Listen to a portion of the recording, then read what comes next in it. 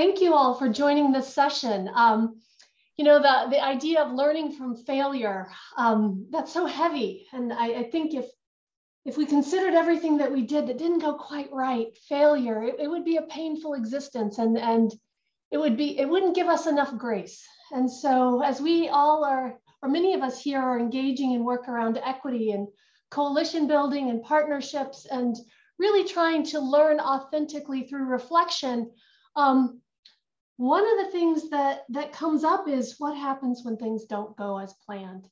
And so many of you, I do work at NSF. And so in proposals, we're really looking for people to be clear about what challenges you expect and what the processes you have to address those challenges.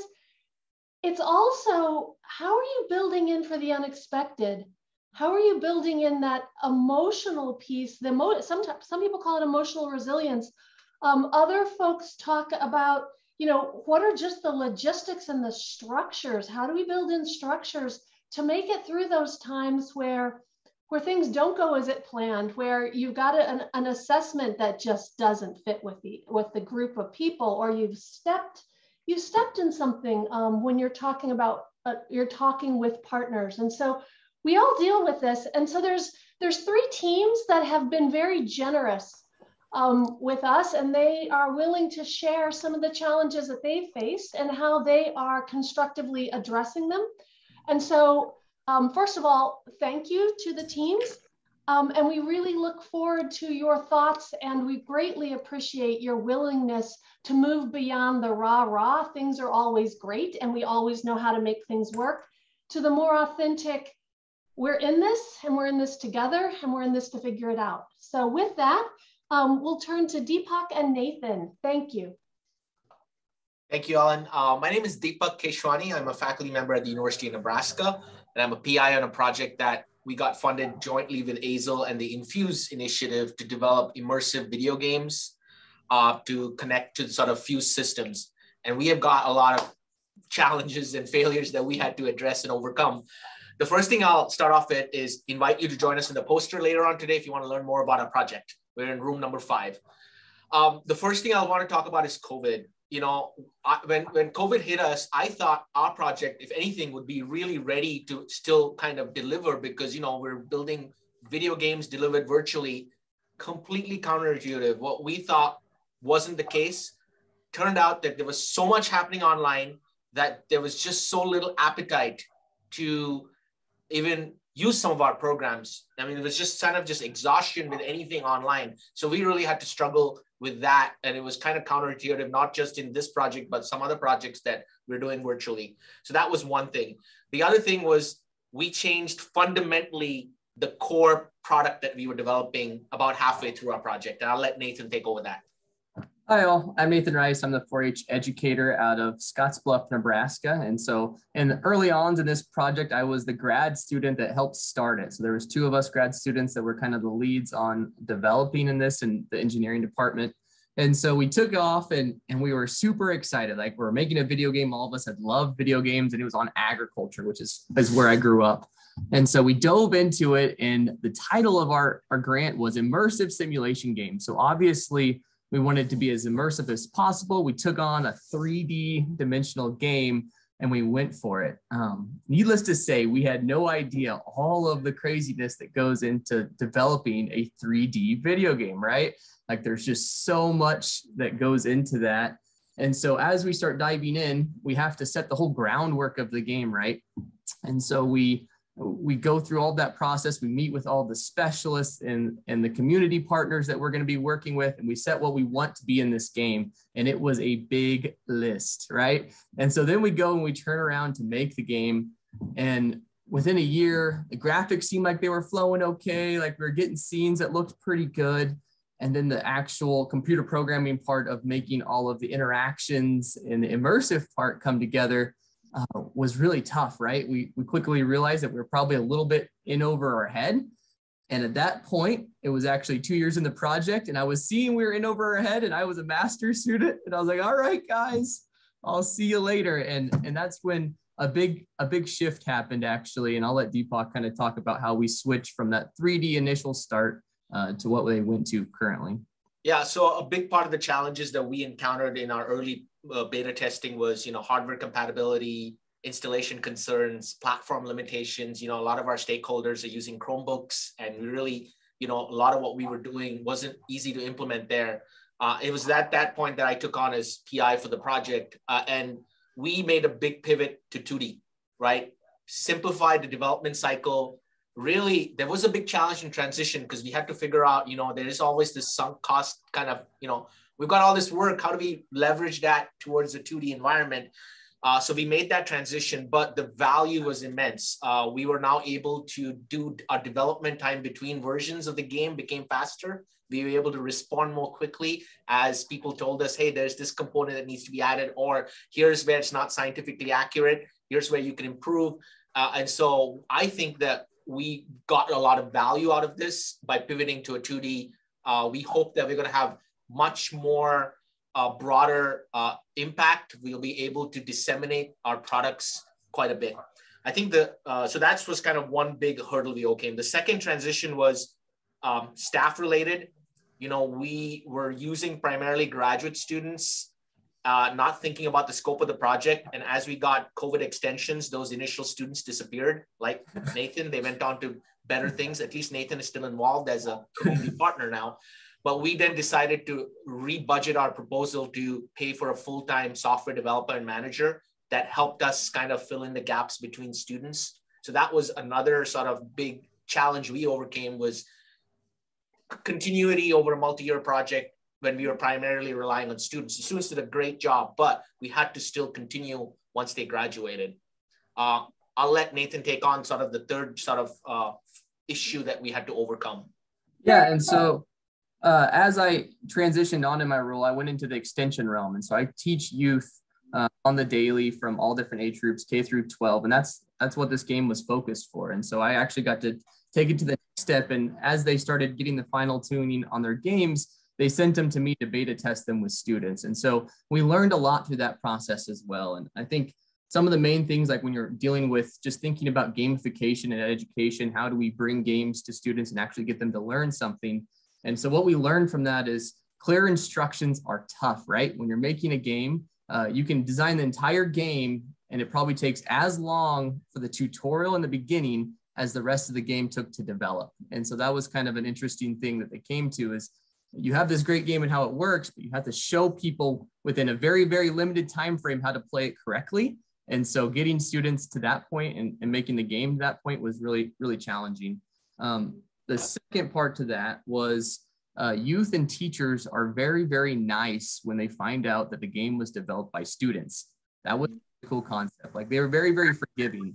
The game was by no means a professionally done video game, but when they found out that it was other students that were undergrads or graduate students that were working on it, they loved it, right? That's when it came home to them, because it was close to them. It was something that they could see themselves doing. They played video games in their life and they could see a way of getting there, right? It wasn't perfect, but it was fun, and it engaged them, and it gave them kind of a hope for the future. So that was really cool to see. And then the last thing, when you want to get teaching across in a video game, it's really tough to just have the video game and leave. It's challenging to get all those learning concepts in there, to have them think about what they're learning and what they're doing. And so almost a hybrid approach is necessary. You need to the video game is great. It engages them. They like it and they remember it, but you need that other traditional lecture / activity afterwards that helps them think about and digest what they just went through. And so that was the last learning that we found from implementing with youth. And I'll just end there by just highlighting that, COVID, not what we thought. We got permission from our program manager to kind of shift course halfway through. So don't be afraid to ask for permissions to make major changes like that. And the third piece was just supplementing the games with some of the other sort of aspects related to what can help foster the learning outcome. So we've been actually using open source tools like Loopy as sort of supplementary learning objects that support our video game. So with that, I'll just throw it back out to our moderator Q, and happy to answer any questions or engage on chat.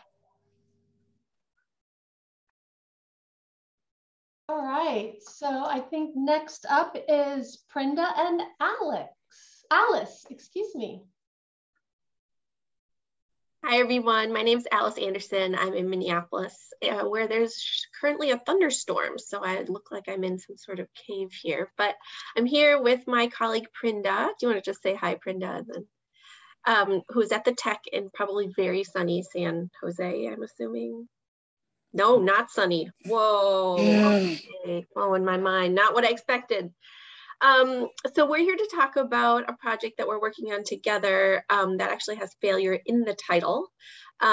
Myself and two other colleagues, Adam Maltese and Amber Simpson, have been studying the role of failing in maker spaces and maker activities, especially at informal learning spaces like science museums, but also in schools that have taken on maker learning, actually over the past 6 years. So our first grant actually was a eager grant, which in its appeal has the word risk in it. You have to be doing something that's a little bit risky, which is why you need the money quickly right now, and it's a shorter time period. And so we thought it would be a good fit for the concept of failure.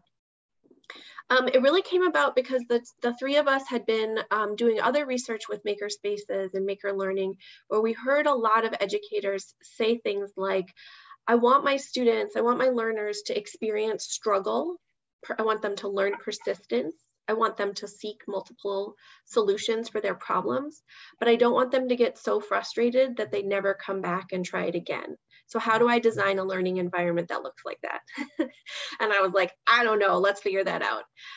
So at the time I was at the Science Museum of Minnesota and had the great privilege of working with some educators there on the floor, starting to uncover this question through summer camps. And, you know, it's sort of, we had one theory, it kept building, it kept building, it kept building. There's so much complexity, I think, that people bring with them, both individually as part of their program, or excuse me, so individually as part of the activity system, as part of the program and what the program promises, then maybe what their institution sort of communicates about what is acceptable or not within failure. And then again, going further and further, right? Your city, your culture, your society, it goes bigger and bigger. So I could say a lot about that. I'll leave a link in the chat about our previous work. But Prinda and I are working together now on a community of practice project, AZL project, where we have 6 informal learning institutions that have 2 or 3 sort of lead educators who are overseeing maybe the staff who are on the floor or doing summer camps. And we're trying to work with them to think about how do you support those frontline educators to support learners through struggle and increase persistence. And I think one of the biggest takeaways for me so far has been just how much we've, in the same sentence or even same conversation, interchanged failure as self, so failure as an educator, with failure of my student or my learner. And that's just a really interesting place to be in right now, and especially working really closely with these program leads for whom they are training and supporting those staff to honestly do a lot of unpacking of, is this a deep feeling of failure for you, or is this a feeling of failure for your learner, and what are the complexities? So one thing Prinda and I thought we could talk about a tiny bit would be just our own perspectives of failure, because I think one of the things we've been doing the very first part of our project together has been naming failure. What does that come to mind for you? What is your sort of personal association with that? And how is that going to be showing up as you work with learners? And as just to kick us off, and then Prinda will share a little bit for herself. I think something that has really being very vulnerable and transparent, which is often a prerequisite for learning, I would say, is to say that the eager grant was the first time I was a co-PI, which was a big deal for me. But I also felt like I needed to know everything. And I didn't, because how could I? How could you know everything? And I think truly over years of working with the same colleagues on the same topic and idea has allowed me to have just more compassion for myself to say, of course you don't know everything because you haven't done it yet. and you may be good at some things and they might be good at other things, and you're really working as a team. And while I can say that very easily, it has literally taken years and to embody that as well. And so now Prinda's going to share a little bit from her perspective.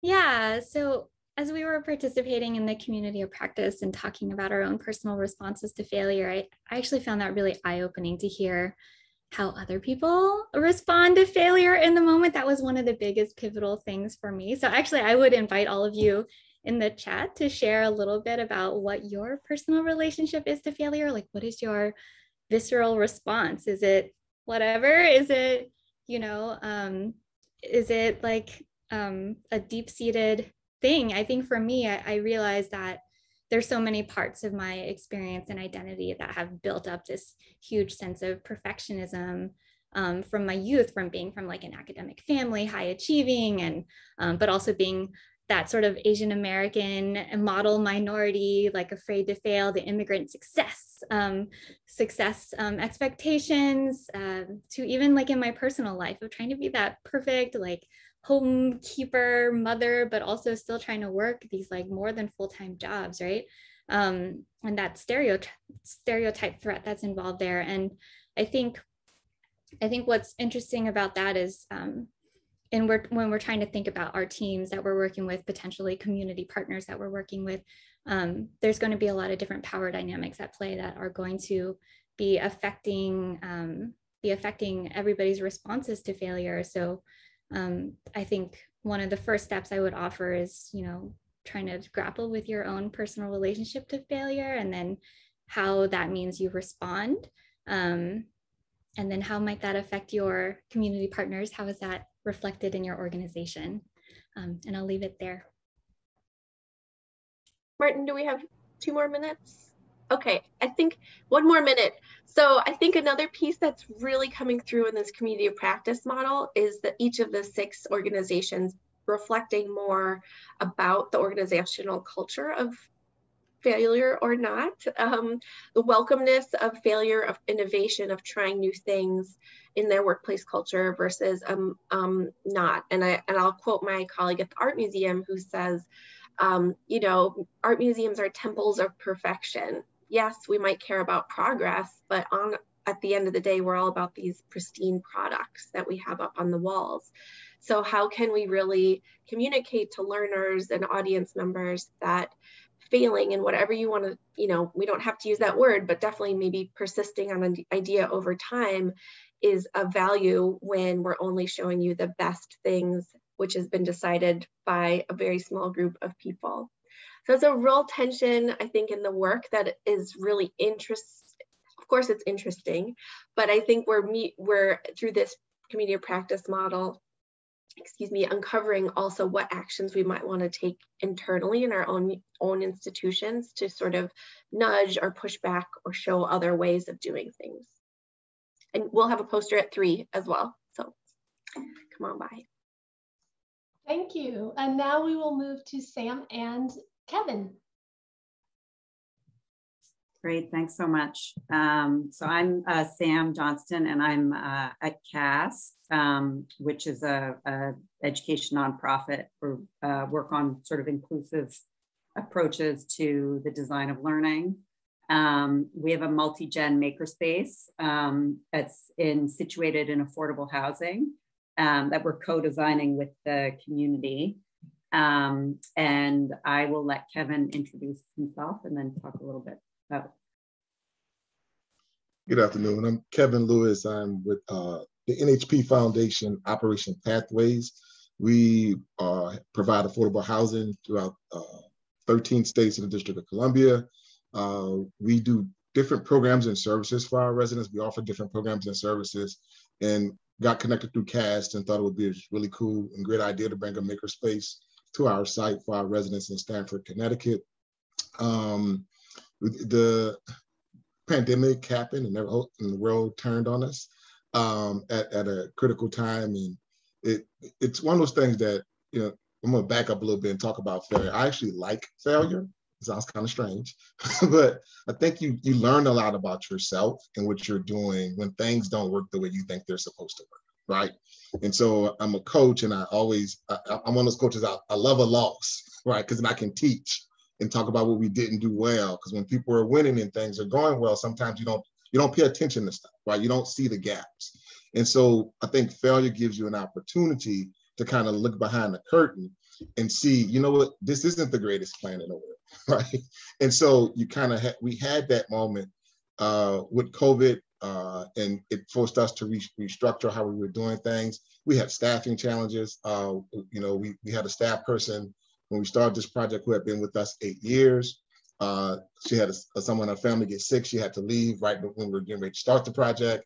We went through 2 other staff people who didn't fit.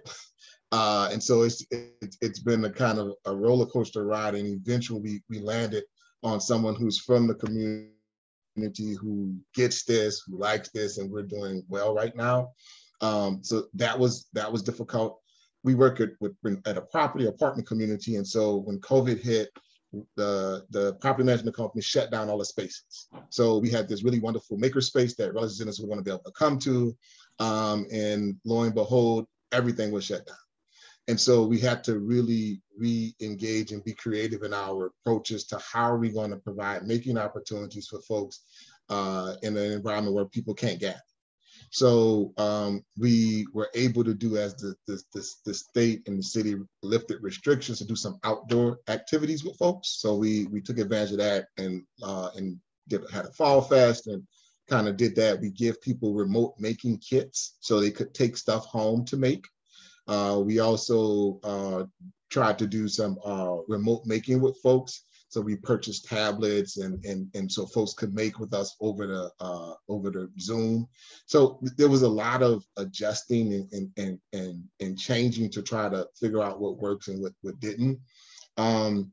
We also ran into a hurdle where part of our project was we wanted to employ the residents in the making of the activities and leading the activities. And we found the resident who was really gung-ho about this, and we were excited about her.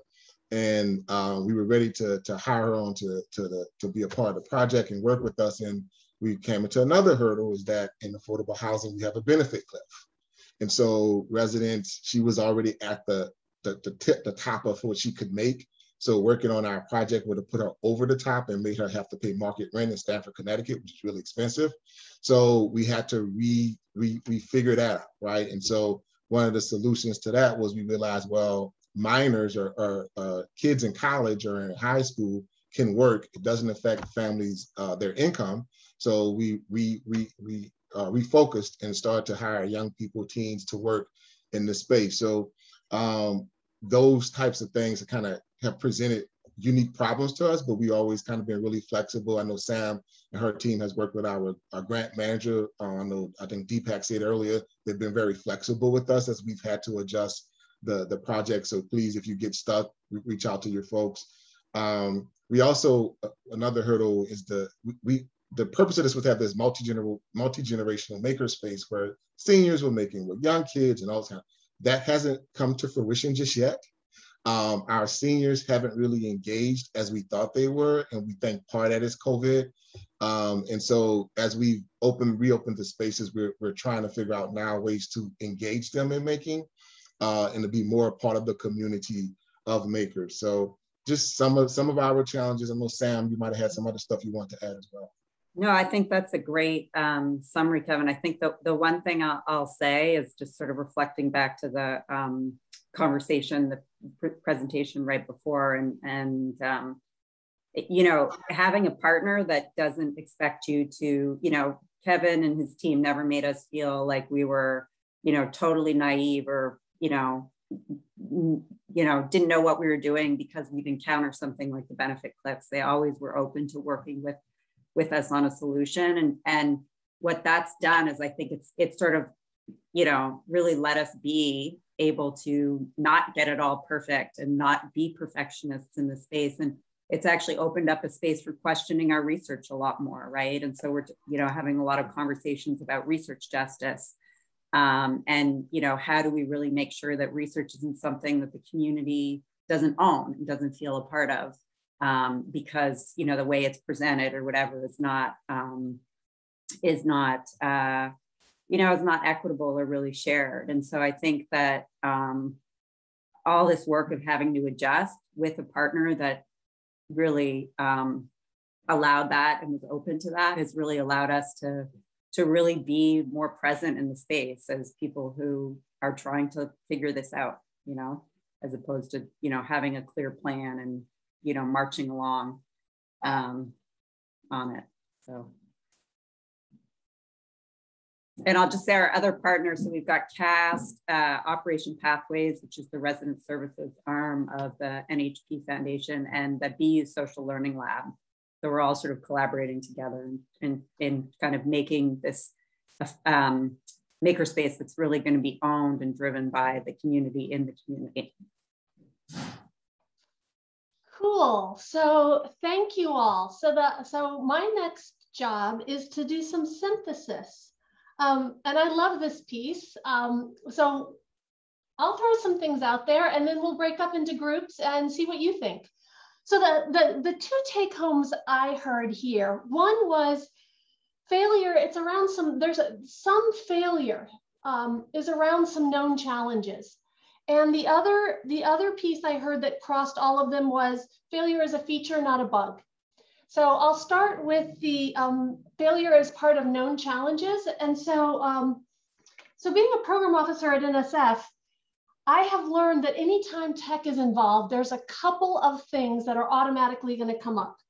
One is the time versus the tech.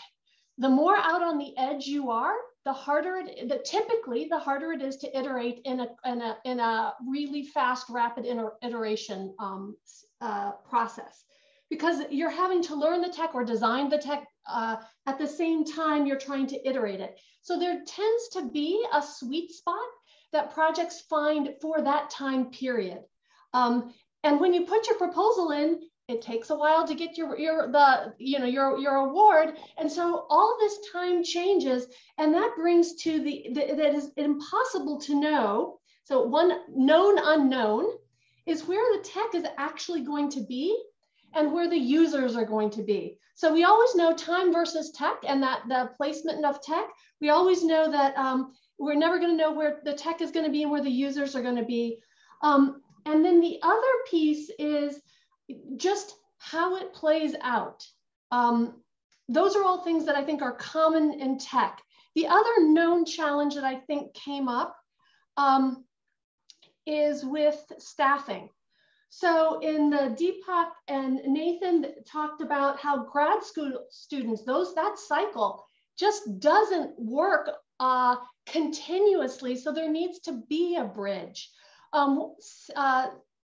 Sam and Kevin were talking about how, hiring adults put them in a precarious position with respect to their life ways. And so where else can you look to find? So just staffing is the known challenge. If what seems obvious at first may not be the best solution or the workable solution. In terms of Alice and Prinda, when you all were talking about staffing of who feels responsible to what, how do you work with people when they feel responsible for themselves and or others, and where is that appropriate, and how do you deal with that level of differentiation, and where are you responsible, and how do you help people let go?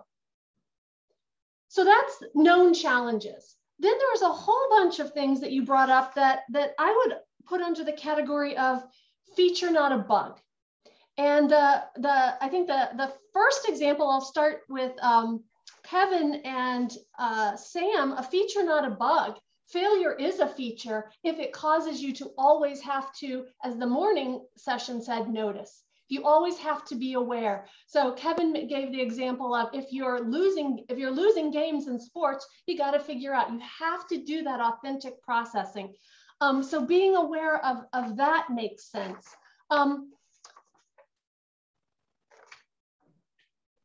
have to pay attention. Oh, you also have to look behind the curtain, because what you find there, and one of the things that I think came across in all three groups, is looking behind the curtain is that's where the creative force is. And it keeps you interested, keeps you motivated, but it also allows for a dynamic where you're not consistently at the center. One of the things I heard is a lot of team sport. I couldn't solve it. We couldn't solve it. We needed to look more extensively at our team, at our community of practice, at different models, different cultures and ways of being. Other areas of failure being a feature, not a bug. Prinda talked about identity. A lot of people talked about identity. Prinda talked about it most directly in terms of who she is and her multiple identities, stereotype threat, how other people consider you. And then one thing that wasn't directly mentioned, I think wasn't directly mentioned, but came up across groups is intersectionality. Who are you in place and time with your multiple identities? And by having to negotiate oneself and multiple places, cultures, ways of being is a very creative force and allows you flexibility. Folks talked about persistence and resilience, but also the ability to move through space. So the last piece is really got to a leadership point where failure is a feature of leadership. And part of the challenge that I heard you all embrace is how do we embody the leaders who see failure, who see things not working, not going as planned, COVID, as a way to embrace and have compassion for oneself, grace for others, and the ability to learn from others. And so with that, I want to thank all of you, and I want to thank Martin. And I look forward to interacting with you all informally.